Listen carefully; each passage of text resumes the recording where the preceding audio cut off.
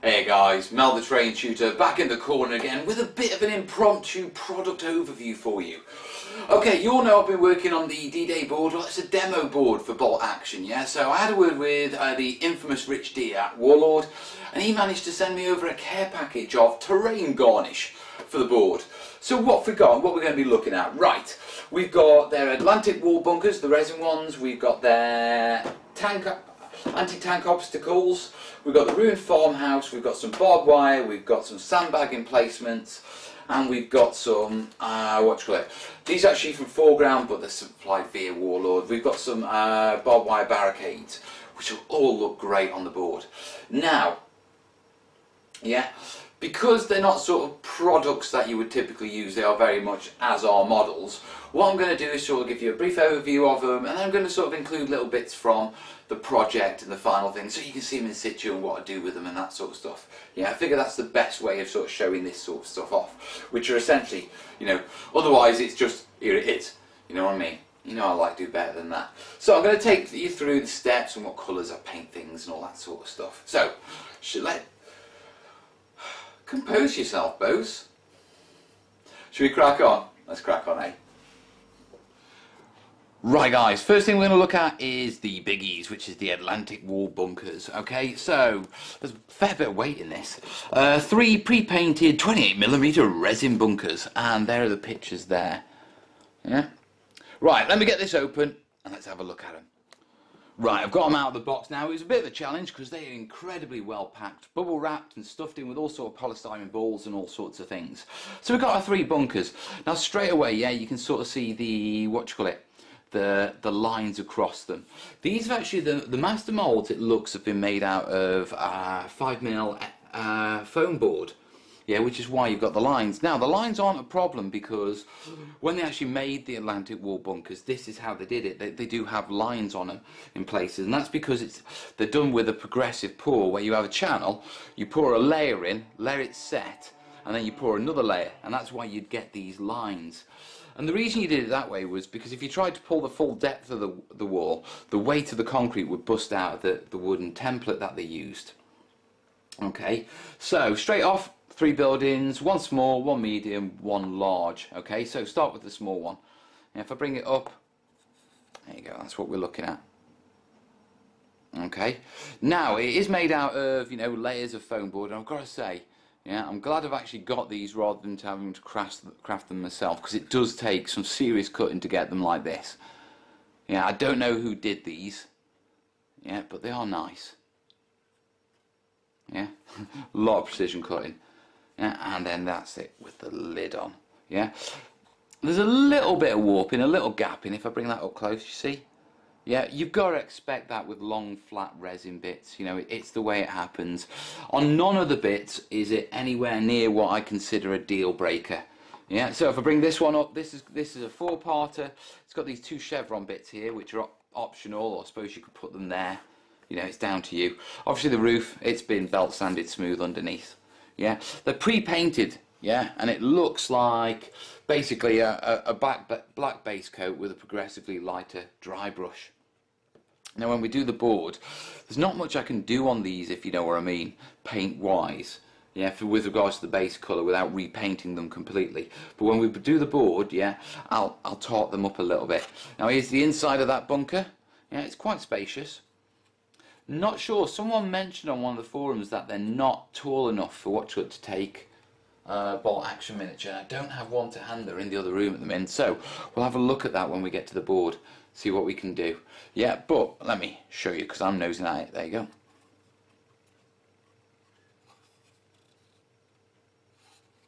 Yeah, and then that's the inside. Obviously goes down, yeah, lid goes on, and then depending on how you have it, yeah, I'm going to put it on a cliff. Yeah, and then finally the bigger one. Okay, now this is actually 2-parter. You've got the main bunker. Yeah, foam core build again.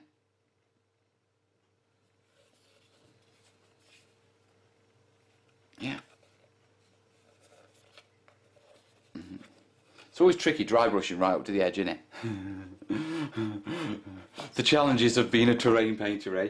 Right, and then you've got this back bit. Yeah, now this is designed to sit up against the back. So you've got stairs going down into it, and then stairs going up onto what is obviously the roof. Now I might put some sandbags across here. Yeah, just jazz it up and just break it up a bit. Yeah, but that's that bunker. Now obviously, yeah, to get a proper idea, we're going to need to see it on the table. Yeah, so it's going to be a bit weird, this video, because it's going to be a bit jumpy over places, if you know what I mean. But let's have a look at it at the table, eh?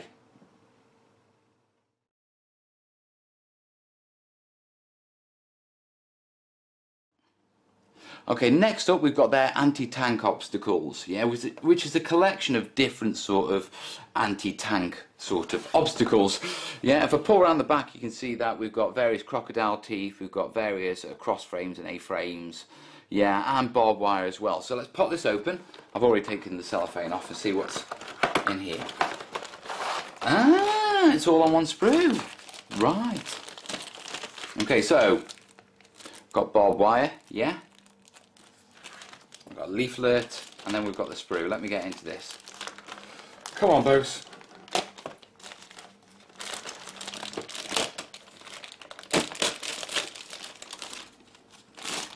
Okay, so here we go. Right, that's what we're looking at. So obviously we've got, you know, the dragon's teeth. Yeah, we've got the cross frames and the A-frames. Yeah, and if I bring them up, yeah. There's quite a few on here. I mean, what we're talking about. There's 10 there, 8 there, 10, 10, 30, 38 dragon's teeth. 1, 2, 3, 4, 4 cross frames, 4 X frames. So I've got 3 sets of these. So how many are we looking at? There's no way I'm going to use all those dragon's teeth. Yeah, but I will use the cross frames for the beach defences. Yeah, so they're going to come in handy. Right, the barbed wire is standard sort of hobby barbed wire, and by that what I mean is it's one thicker one, yeah, which is then wrapped around, has a thinner one wrapped around it, which is pretty typical for wargaming. You can get more realistic stuff that looks more, and it's actually pretty much like razor wire, but this is a demo table in a store, so I'd actually prefer this on this table, to be perfectly honest. Yeah. It's all about picking what's right for the table. You know, there's certain terrain you won't go near because it's too fragile for, you know, a demo table or an in-store. Now, I think the best thing I can do with this, because let's be honest, there you are. Yeah, I could call it at that, couldn't I?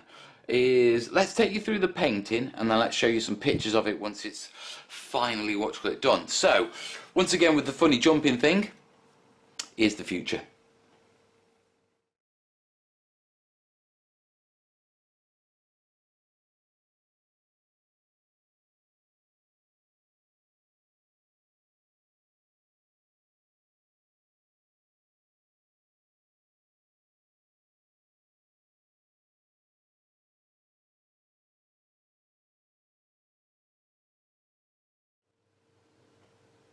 Okay guys, next up we've got these simple sandbag resin emplacements. I spotted these on the site, just asked them to include a couple and they threw a load in.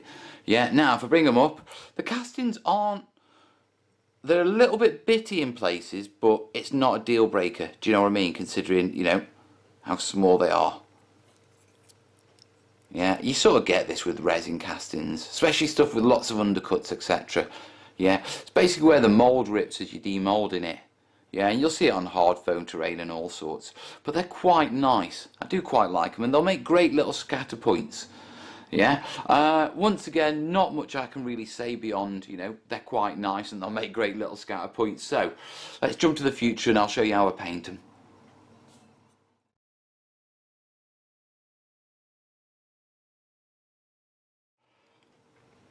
Bit of a simple one, this one. Yeah, it's their, barbed wire. Now, I don't know how long this is. How long is this?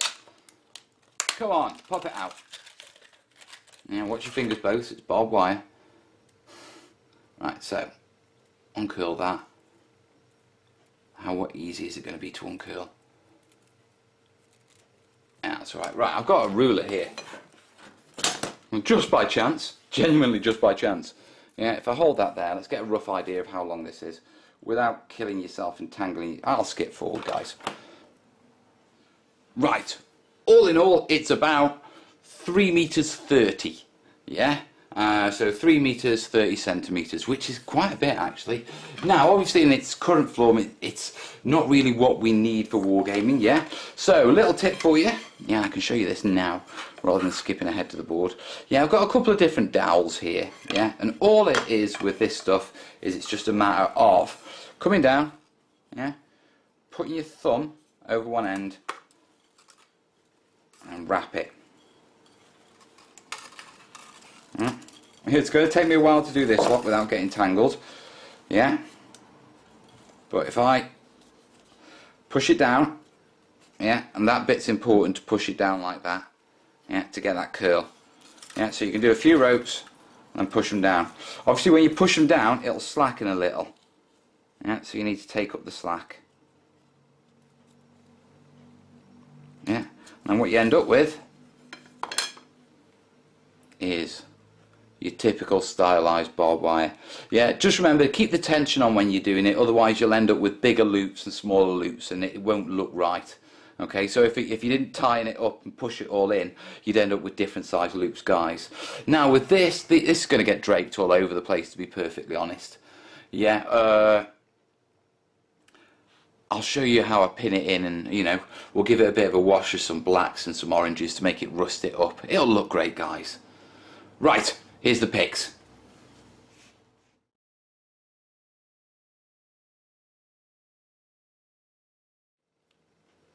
Okay, next up we've got the barbed wire barricades from Foreground via Warlord. Yeah, 5 frames for barbed wire, approximately 2.4 meters of razor wire included. Now, I'll very quickly rip the label off one of those to speed this process up. Obviously, Foreground, King of Laser Cutters, we've got their standard instructions. Yeah. Doesn't look too complicated. I can see this being a Friday nighter. Yeah, I'm not going to put them together now because I mean it's not that complicated to put them together. It's just a, you know, it's a cross at the end of the day. Yeah, standard laser cut. Yeah. So, you know, all of these go on the edges. That one, the middle one, goes through the middle, and you've got 2 little end caps for either side. Yeah, so should be a doddle to put together. Yeah, alright, so put those there. We've got more of the wire, 2.4 meters. Now this is thicker wire than the stuff from Warlord. Yeah, definitely thicker. Yeah, so once again, yeah, this has got to be weaved in and out of the barricades. Yeah, so I'll have to do some weaving, guys. Me weaving. Right, so yeah, Warlord, not Warlord.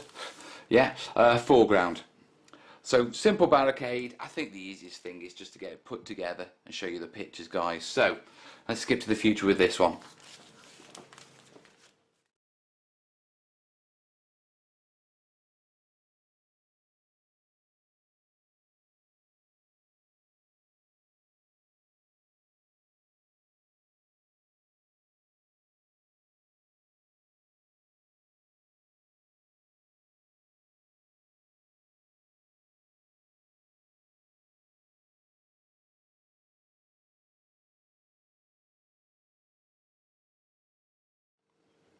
Okay guys, last but not least, their ruined farmhouse.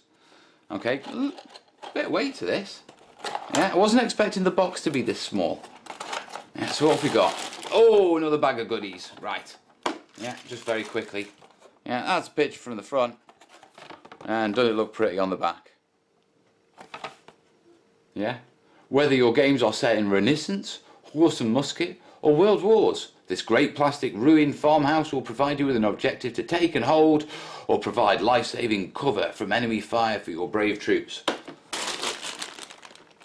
Think about hiding in rumbled down houses is. It doesn't take much to get them collapse on your head. Just a personal observation there. Right, let's pop this open and have a nose. Come on, both wrestle the bag. Da, da, da, da, da. Ooh! There's lots of bits in here, isn't there? Okay, so we've got some bigger pieces. They're quite chunky. Do you know what I mean? I wasn't expecting them to be that thick. There's a volume in that. That's quite nice. Yeah, reasonable amount of detail on them. Yeah, they are hard plastic.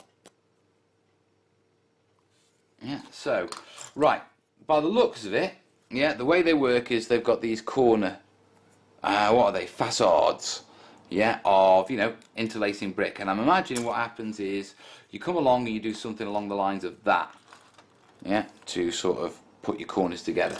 So what we got, right, put all the corners up there, yeah, so they're the brick walls, 2 low ones, 3 high ones, got another wall there. I'll move these up so you can see them. Yeah, we've got more wall, more wall. Yeah, I'm just trying to make sure it's all in camera as well. Yeah, a couple of, that looks like, what's that? What do you reckon? Ah, right, yeah, that's corner rubble. So these, yeah, that will fit up against the corner, yeah, to put rubble in the corner, so to speak. Don't put baby in the corner. Nobody puts baby in the corner. Yeah, another one that looks like on a wall. I like those, that's handy, because I don't have to worry about doing specific rubble for the piece. Yeah, now we've got some floors. That looks like roof. Sorry, that looks like roof. Yeah, or what should be a roof. Yeah, and that looks like, well, that's pretty obviously floor, isn't it? Yeah, a couple more bits of wall. Tall chimney stack. Got any tall walls for it to fit against? What does it do? Go there. Where have they put it? Ah, yeah, they've got it running right in between. Yeah, I like that. Takes a little wiggling, but yeah. Okie dokie. Right, so plenty to play with. Yeah. Once again, it's one of those products that I'm not going to do anything heavy duty to it, converting it wise. I'm basically just going to put it together and put it on the board. So once again, this is another sort of jump forward, yeah, and I'll explain it in pictures. Yeah, so I'll see you, what you call it, once we've jumped forward.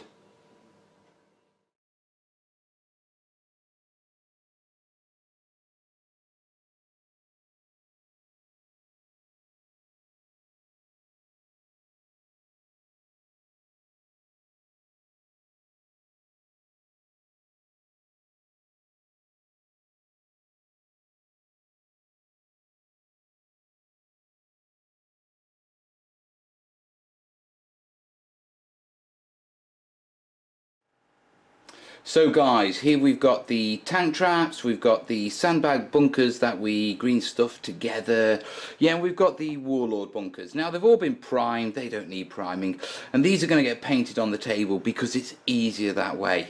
Okay, lovely pieces, absolutely lovely. Yeah, I really like the tank traps because you get so many of them. Do you know what I mean?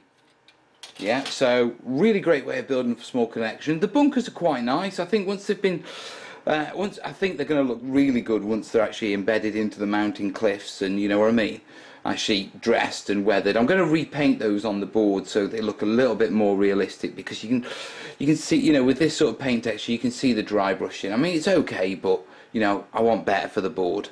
Right, let's switch over to the painted stuff.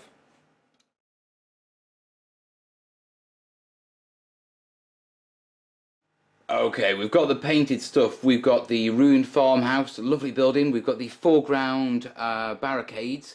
Yeah, we've got some, what you call it, anti-landing craft defences that have sort of knocked together out the barricades, out the central sprue and the cross. And then we've got some warlords, it's barbed wire, you know, anti-troop. Yeah. Now, let me bring this up so you can have a look. There you go. Okay, you've seen the stages, yeah, it's still, all of these have still got to be touched up when they're on the actual board and blended in, etc. But it's a lovely way of getting some really distinct effects, you know, onto your models and onto your board. So, you know, let me bring these up, because these are quite nice. Yeah, these are the foreground ones. Yeah. And then, let's set up for the long shot.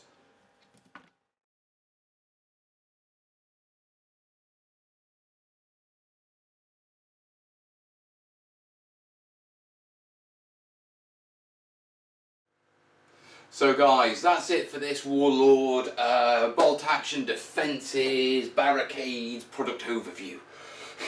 Yeah, as you can see, yeah, like I say, yeah, some bits are going to be prime, you're going to see on the table. You're probably not going to see the bunkers that much, to be perfectly honest, because Martin wants to keep those secret. Yeah, you've seen how I've sort of done the quick painting job. I mean, I say quick, you know, all in all, it's probably a day's work to put it all and paint them all and put them all together, etc. But, yeah, once it's on the table and once I've dressed it, you know, with foliage, once I've tied it in with the colours on the table, it'll look absolutely brilliant.